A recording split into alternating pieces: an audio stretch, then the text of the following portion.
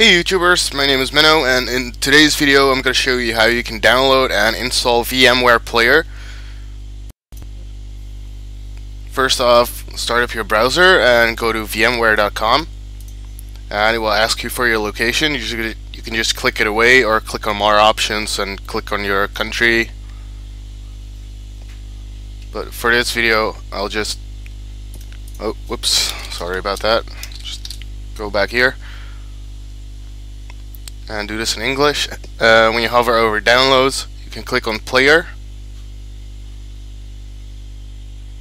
Just click on the first download link. If you have Windows, if you have Linux, you might need one of the other ones. If you've got Windows, just click on the first one and it will start downloading. And once it's done downloading, just click on the installation. Click on yes if you're prompted by Windows. For the first screen, click on next. You have to read through the license agreement and accept it and click on next.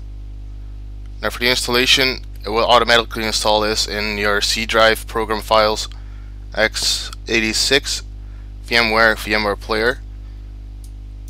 For this video I'm going to change that because I want to install this on my hard drive and not on my solid state drive. I'll just install this in this folder right here, or create a new folder called VMware and click on OK. So it will install this on my hard drive program files in the folder VMware, and just click on next. You can leave this on to check for automatic updates on startup. If you don't want to do that, just take it off. I'll just leave it on for this video and click on next.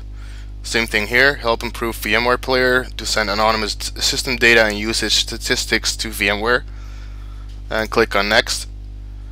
This is also your personal preference, if you want to create a desktop or start menu program folder icon or not. I don't want to put it on my desktop, so I'll just take that off and click on next, and I'll just click on continue to continue the installation, and this might take a couple of minutes. And after it's done installing, just hit finish. And now when I go to my start menu, it'll be right here, VMware Player. You can start installing your virtual machines. So that's it for this video. Please don't forget to rate, comment and subscribe. Also, if you have any questions, please leave your questions in the comment section below and I will try to get back to you as soon as possible.